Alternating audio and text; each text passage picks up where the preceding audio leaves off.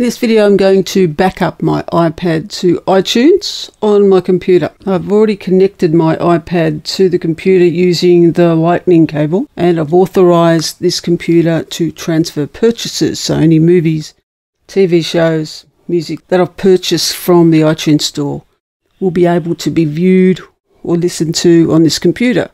And you do that up in Account, Authorizations, and authorize this computer, and you can authorize up to 5 devices. I have 3 devices that use iTunes to back up, but the iPad Pro 9 is the device that I want to back up. So I need to select that device up in the top here.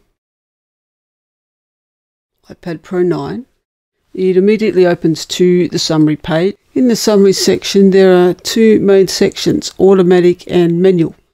And the iPad's usually set to automatically back up to iCloud. If you'd like your iPad to create a new locally stored backup on your computer, then change that to click this computer option. On the right side of the summary box you can see the option to create a backup manually, and when you click the backup now button it will create a backup for you. The length of time that will take is dependent on how full your iPad storage is at that time. And you've also got the restore from backup option, which is where you would head if you wanted to reinstall everything after replacing or upgrading your iPad. So what exactly is included in the backup? Any photos currently on the device will be stored, as will contacts, calendar accounts, Safari bookmarks, notes, any call history, profiles, and several other types of data. It doesn't make copies of media files, so your films, your music, and your apps will need to be downloaded again from the iTunes Store or the App Store or your computer. Now, the iPad will do this automatically when you restore from a backup. Now, you need to know the difference between syncing the iPad and backing up the iPad. Syncing is the most common communication between iTunes and your iPad, and it's what usually happens when you plug your iPad into your computer. And during a sync, iTunes makes sure that items on your computer in your iTunes library are transferred to your iPad. So photos, music, movies, TV shows that are selected to sync in iTunes will be copied to your device. So if you had a movie that you'd purchased somewhere or ripped from a DVD and you wanted to watch that locally on your iPad, you have to copy it from your computer to your iPad, and that's called syncing.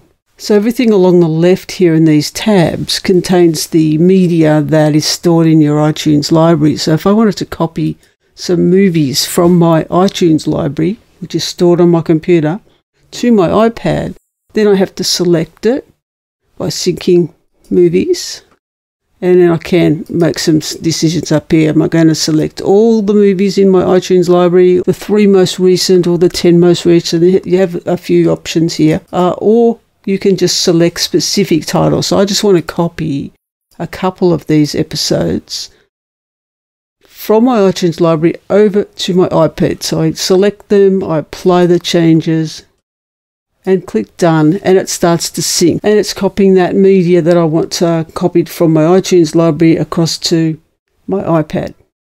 So in the syncing process it also does a backup, because you can see where it says latest backup that the iPad has been backed up before it does its sync. It's 1:43 on my computer clock and the latest backup was 1:42. So syncing manually, which is what I'm doing now, will actually force a backup.